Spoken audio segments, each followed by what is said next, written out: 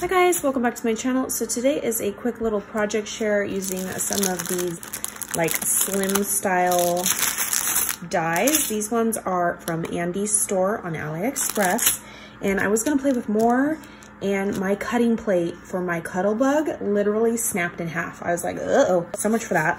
This is it says happy birthday in the big die, and then look how cute. It has these 3 little balloons, it has the strings, and then it has the word hip hip hooray as well, along with this wonky stitched rectangle, and it comes with 3 nesting dies. So this is what I made. I used that new Simple Stories birthday paper collection.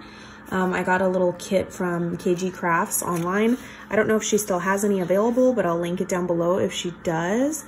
I went ahead and stitched it, did some paper tearing with 3 different papers because I did get the 6x8 paper pad, so this is much larger than 8 inches.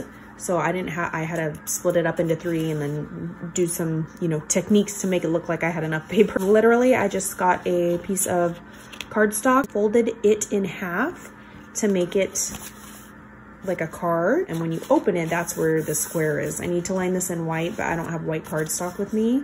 I did the hip hip hooray. I puffed that up on that thick 5mm foam from Hobby Lobby.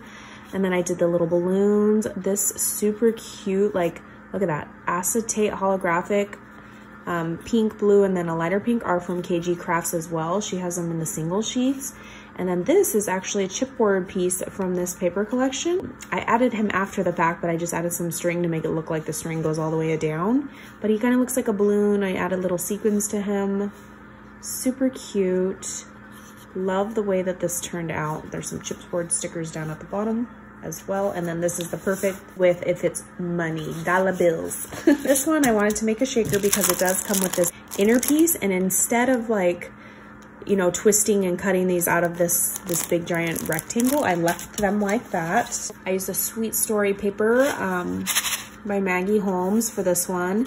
And I just made a cute little, I puffed it up on that 5mm foam and then put little shaker bits in there, used some acetate, and then one little like epoxy style thicker on the very front. Hey sugar, super cute. And then I'm just gonna get like a white piece of paper and fold that in a square just like I did with this one to make the card base for that. All right, and that is all that I got to play with before my stuff took a kerplunk on me, and I will catch you guys on the next crafty video. Bye guys.